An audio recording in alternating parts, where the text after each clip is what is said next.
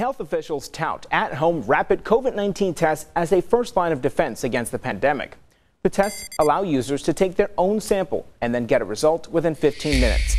Some social media users saying that convenience can come at a cost in the form of a lethal ingredient used to generate the result. So let's verify.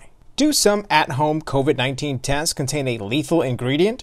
Our sources are the Upstate Poison Center, the Cincinnati Drug and Poison Information Center, the Centers for Disease Control and Prevention, and the National Capital Poison Center. When you do a rapid home test, the kit requires users to collect a sample and place it on a tray. Then you have to mix a liquid reagent with the sample to make a reaction, which generates a positive or negative result.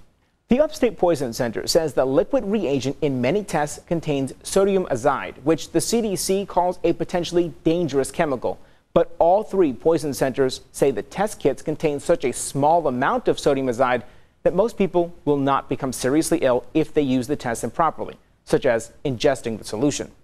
Cincinnati poison experts saying the two most common calls about COVID home tests they get are either about children who ingest the liquid or adults who mistake the test bottle for eye drops.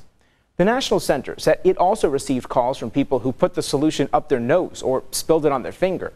In every case, the person suffered either no to mild irritation.